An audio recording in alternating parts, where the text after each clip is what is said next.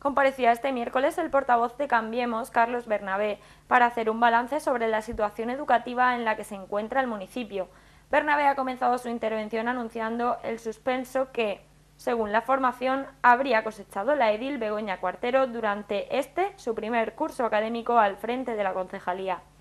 Para el edil, Cuartero ha realizado un uso descaradamente partidista durante este primer año del Consejo Escolar Municipal. Creemos que Begoña Cuartero ha suspendido claramente, o como nos decían, necesita mejorar, que ha sacado 0 en actitudes democráticas, que ha sacado 0 en preocupación por la educación pública y tenemos que reconocerle que ha sacado un 10 en religión, concretamente en fundamentalismo religioso. Porque hemos visto, y este es, digamos, el primer motivo del suspenso, un uso descaradamente partidista y me atrevería a decir casi personal del Consejo Escolar Municipal. Ejemplo de ello, ha expresado Bernabé, es la convocatoria tardía para abordar la cuestión de la jornada continua en los centros escolares del municipio. Dicha convocatoria fue realizada tras 6 solicitudes efectuadas por el Consejo. Concretamente fue el 27 de junio cuando todos los centros del municipio ya tenían fijado su proyecto académico para el próximo curso. El responsable municipal ha destacado que esta tardanza contrasta con la velocidad de convocatoria realizada para responder al arreglo escolar proyectado por la Consellería de Educación. Además, Bernabé ha denunciado que el Consejo Escolar se encuentra sin renovar mucho tiempo, lo cual provoca que en el mismo exista una correlación de fuerza que perjudica a aquellos colectivos que defienden la educación pública. El Consejo Escolar Municipal está sin renovar mucho tiempo y el problema de que esté sin renovar la composición del Consejo Escolar es que, casualidades de la vida, a quien perjudica son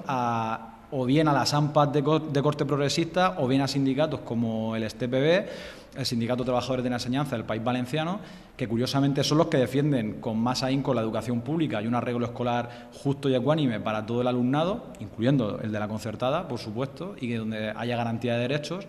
y lo que provoca es que hay un Consejo Escolar Municipal en el que la correlación de fuerzas es más desfavorable a los bloques que defienden la educación pública, cuando en el día en el que se renueve, pues bueno, habrá colectivos que ganen en representación. Creemos que el hecho de que el Consejo Escolar no se esté renovando es una decisión deliberada y totalmente premeditada de la señora Cuartero. Por otro lado, el edil ha denunciado también el boicot realizado desde la concejalía hacia el programa Xarxa Llibres. Bernabé ha considerado como muy grave que se haya puesto en peligro desde el ayuntamiento la ayuda y que además se haya realizado una guerra ideológica para que los centros concertados no se sumaran al proyecto. Ha manifestado el portavoz que si la actitud del consistorio hubiera sido mediadora, el resultado hubiera sido diferente. Ha continuado Carlos Bernabé el repaso a la gestión de Cuartero durante este curso escolar, considerando que se ha abandonado a los colegios de Orihuela Costa. Según la edil de Educación, debería ser un elemento con el que integrar y cohesionar al municipio, y desde la concejalía se ha realizado todo lo contrario. En cuanto al pliego anunciado en la última Junta de Gobierno de agosto para la adjudicación del servicio de escuelas infantiles, Bernabé ha anunciado que, de nuevo, la Concejalía de Educación llega tarde. Por último, el concejal ha recordado que la moción presentada por su grupo hace ahora un año para crear una serie de ayudas al transporte escolar en las etapas postobligatorias ha sido obviada por el actual equipo de gobierno. Creemos que la señora Cuartero, insisto, que ha suspendido, además con muy mala nota, ya la han echado y ya le quitaron de muy mala manera las competencias de cultura, precisamente por demostrar que era absolutamente incapaz de gestionar cultura. No sabemos si esto le va a pasar con educación, pero creemos que tiene margen de maniobra simplemente teniendo una actitud más mediadora y de diálogo. Que no confunda, ella tiene todo el derecho del mundo como persona,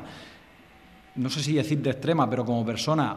bastante de derechas que es, en entender la educación de una manera determinada. Ella está muy comprometida con la educación privada, con la meritocracia y con el fundamentalismo religioso en las escuelas, y me parece muy bien, ella tiene todo el derecho del mundo, pero ella es concejala de educación de todo el alumnado de Orihuela y de todos los centros, incluidos los públicos e incluida la gente que trabaja y estudia en la concertada, pero que la entiende de una manera bastante, que entiende que no hay por qué participar en guerras estériles. Creemos que tiene que cambiar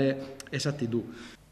En otro orden de cosas, ha avanzado el líder de la coalición que en breves fechas presentarán una moción que llevarán al pleno del próximo 15 de septiembre para que se fomente el consumo responsable de libros y se despierte así un interés por la lectura en el municipio.